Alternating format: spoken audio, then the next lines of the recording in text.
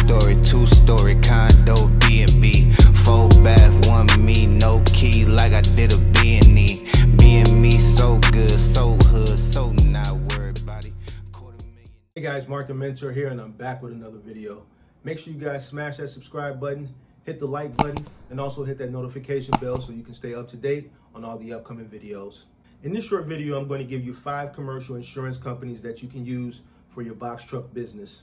Check with your local state for minimum requirements. I recommend at least $1 million general liability, at least $1 million in commercial auto, and at least $100,000 in cargo insurance. Now, most commercial insurance companies deal with brokers, so you may have to find a local broker to connect you with a specific insurance company. A broker acts as a liaison between your business and the insurance company. For instance, there may be certain times where, for instance, you may need a certificate of insurance for additionally insured. I deal a lot with the final mile industry, so my trucks are in buildings all the time, like condo associations, management companies, and they want to be added to the policy for that delivery as additionally insured, meaning if one of, let's say one of my crew went into the building and they slipped and falled, it would indemnify them from any liability. So they want to be added to the policy. Now, if you're running a business like Final Mile, like I am, and you have a fleet of trucks, you're going to get these requests all the time, every week. So what's good about a broker is I just have the customers forward that to me. I forward it to the broker. The broker deals with the insurance company. The insurance company adds that additionally insured. They send it back to the broker, and the broker sends it back to us, and then we can forward it to that management company. So the broker does come in handy, like if you're running Final Mile a lot. The broker's fee comes out of your insurance payment. So the broker's fee, the insurance company is responsible for paying the broker out of whatever rate that you pay the insurance company monthly. One more thing before I get into the list of commercial insurance companies. Make sure that when you hire drivers, especially drivers that you're going to list on your policy, make sure they have a clean driving record. Any occurrences that are on specific drivers' driving record will affect your rate negatively. All right, so let's get into this list of 5 commercial insurance companies. Now, this list that I've comprised are all of commercial insurance companies that I have used in the past or that I am currently still using. Out of the 5, 4 of them you will need a broker in order to sign up with.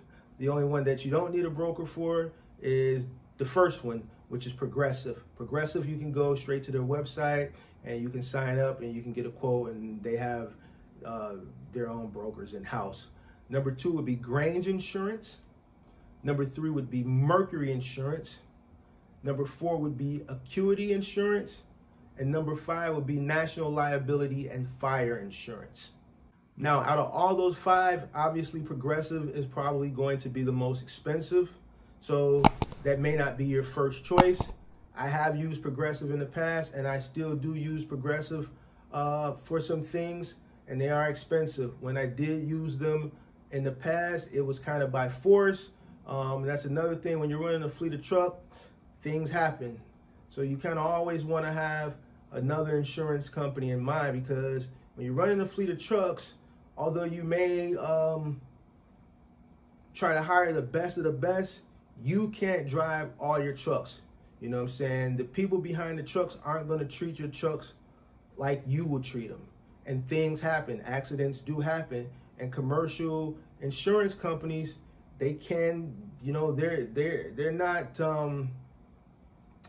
you know, they'll drop you, they'll drop you, or they'll let that insurance policy get to the end of the term and then they won't renew it. So if your company is deemed a high liability, or let's say you had a truck that got into a serious accident or something, it's a possibility that they could drop you. So you kind of always want to have another insurance company in mind. The 1 year I did use Progressive for majority of my business, I spent 50 grand. So that year. So you just want to kind of keep that in mind. So that's it, guys. That's my list of 5 commercial insurance companies for your box truck. Now you can mix and match, or your broker can mix and match. So you don't have to have one company for everything. As a matter of fact, right now I'm using 3 different companies. So I have one company for my general liability, I have one company for my commercial auto, and then I have a whole separate company for my cargo. So, you know, when you hire a broker, they're gonna find and they're gonna play with and try to find you the best deal possible. You know, they have all the connections, they have the network.